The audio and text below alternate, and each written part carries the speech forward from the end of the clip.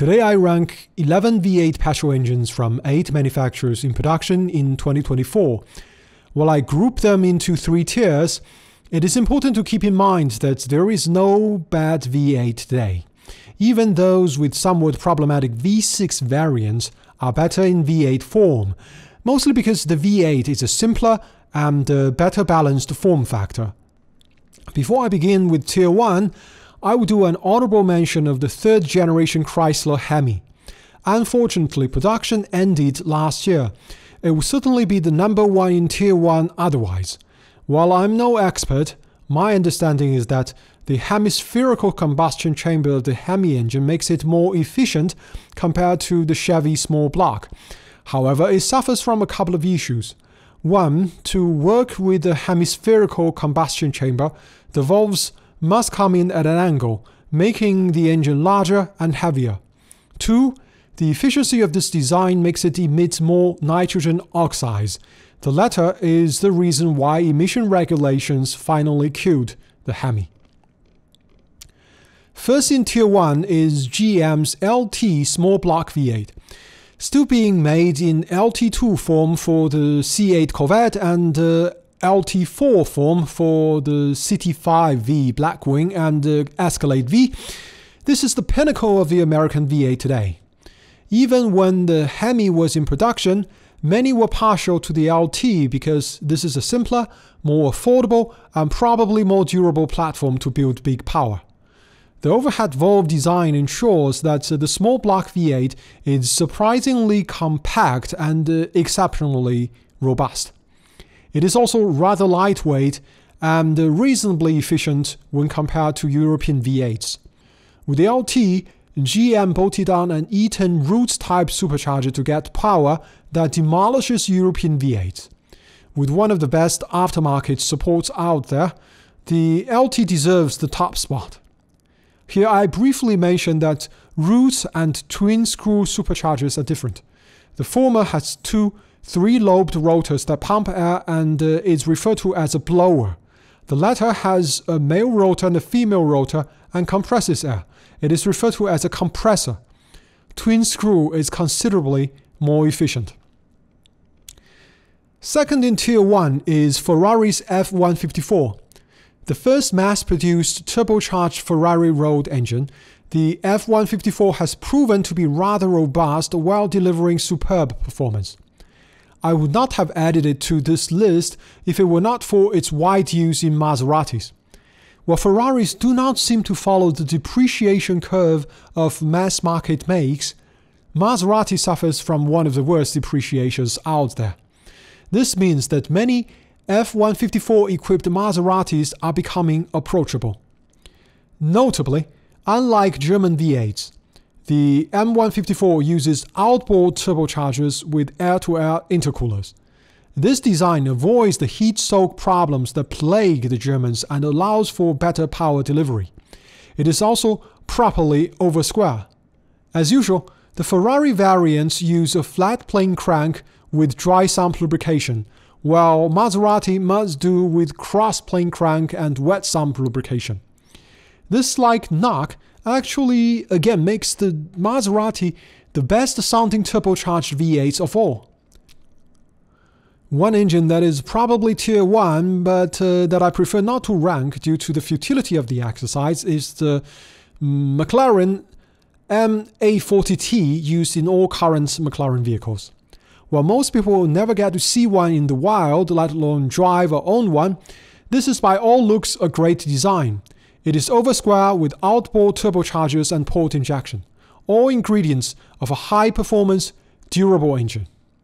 I am not ranking the likes of Koenigsegg's V8s either. Starting with Tier 2, I have Toyota's 2URGSE naturally aspirated 5-liter V8. This is the one engine that can match, if not exceed, the Chevy small block in terms of durability. In naturally aspirated form, it is also a better performer. By today's standards, the 2URGSE doesn't feature much in terms of advanced technologies. However, it is one of the 2 V8s on this list with both direct and port injections from factory. The one can add port injections to the LT. What makes the 2UR GSE extra interesting is the fact that it is used in some of the last purest vehicles on the market. A compact executive sedan in the Lexus IS 500F Sport, a sporty coupe in the RCF, and a pure GT in the LC500. The 2UR FSE is also in production, but as an F engine, it is less interesting and not ranked. Second in Tier 2 is Jaguar's 5-liter supercharged 3rd generation AJ V8. Like the LT, it also uses Eaton's TVS series Roots type supercharger with water-to-air charge cooler. At launch in 2009, the AJ133 experienced many teething issues. However, Jaguar has long fixed all of them, and by today's standards, this is a rather simple and durable engine with strong internals. This engine is found in many F-type models, as well as the F-Pace SVR and the Land Rover Defender V8. In my humble opinion, it is superior to the BMW N63 in the latest Range Rover. Third in Tier 2 is the 4th generation Ford Coyote 5-liter naturally aspirated V8. Like the 2UR, it features both direct and port injections. However, this engine uses plasma-coated cylinder walls that the Germans love. In this sense, the Coyote may be more advanced, but it is unclear whether this compromises durability. It certainly makes it difficult to bore out scored cylinder walls in a rebuild. The engine is found in Mustang GT and F150. It is overall a great engine with good mass-market appeal. The L87 can be generally considered the Corvette engine minus the supercharger. While there are other differences, the fact that these are all on the same 5th gen Chevy small block platform means that it can be easily upgraded to deliver the same performance. It also helps that these engines have some of the best aftermarket supports.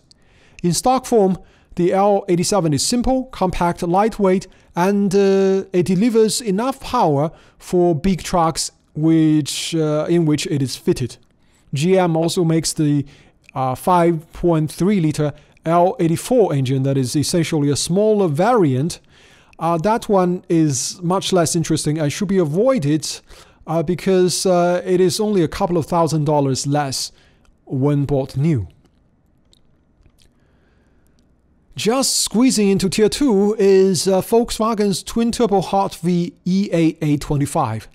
While initially quite problematic, the current version of the EA825 has been upgraded by Porsche engineers, who resolved many of the original EA824's problems. The story goes that Porsche was ditching its own 4.8-liter V8. Inside Volkswagen Group, the development of V6 and V8 engines was split. Audi is responsible for the V6, while Porsche is responsible for the V8. Thankfully, even though the EA825 shares many of the design characteristics with the EA839, it has proven to be quite more robust. It also helps that most applications are petrol only without hybridization. Rather than stating how it is great and you should definitely buy it, however, I want to compare the German design to the Italian design. First, all contemporary German V8s are Hot V bi-turbo units. While this in theory improves heat scavenging, it creates a heat soak problem in the narrow valley. Second, the German V8s have to do with less efficient charge coolers rather than air-to-air intercoolers. Third, German V8s tend to be slightly undersquare. This is probably constrained by engine packaging and partly to make low-speed operations smoother. However, it is not conducive for power and longevity. Fourth, German V8s lack cylinder liners. Fifth, Germans love to use plastic and lightweight materials. All these explain why they have lower ceilings and are less durable by design. Beginning with Tier 3 is the Mercedes M177 with its M178 variant. Closely related to the M176, This AMG engine has different accessories and vastly different outputs and applications. A point of disappointment is that the M177 no longer uses duplex timing chains, which just 2 decades ago were used even in the cheapest inline-4 Mercedes engines. In fact, Mercedes has switched to single-row silent chains in its high-dollar V8, the same type found in the cheapest 3-cylinder EcoBoxes of the lowest-tier makes. I put it first in Tier 3 because it seems that there are not so many owner complaints despite the cost cutting. The only complaints that I'm aware of relate to how every repair requires engine removal and how this engine does not like to be modified or tuned. The latter is hardly surprising, for from factory it is already at its limits. The M177 uses wet sump lubrication and appears in standard AMG 55 and 63 models, as well as all current Aston Martin vehicles. The M178 is exclusive to the AMG GT and the Aston Martin Valhalla. At launch, BMW's N63 was probably the worst V8 petrol engine ever made. Any issue that an engine can have, it had. However, BMW seems to have fixed many of the premature engine failure points. Like other current BMW petrol engines, the N63 has a full feature suite, including Valvetronic variable valve lift. As I said about the B58 and F58, I do not see how this helps in high-boost turbo engines. In fact, BMW is the only company doing it. This engine also uses rear-mounted timing chain setup, just like the EA825, which is very difficult to service, though at least BMW still uses roller chains. N63 with the M output level is actually no better than the naturally aspirated engines in Tier 2. With the T designation, N63 is slightly better, though not worth it considering the reliability baggage. The S63 comes in special-ish M cars and in my opinion should be the only BMW V8 to consider if you have to do it. Probably the S63 will have a lower ceiling than the S58. This is the main reason I think it is an appealing engine even compared to the Mercedes M177, because Mercedes's 6-cylinder is no good. The M176 is the low output variant of the M177.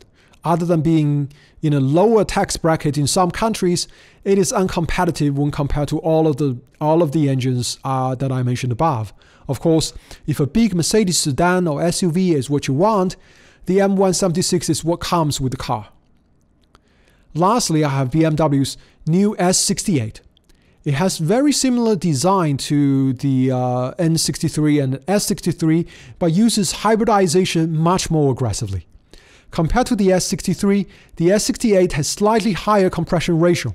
It also features a new electric Vanos system.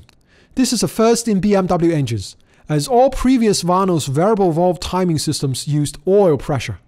Of course, this entails the use of 48-volt mild hybrid system. I guess we can expect a period of renewed turmoil in BMW reliability in the coming years.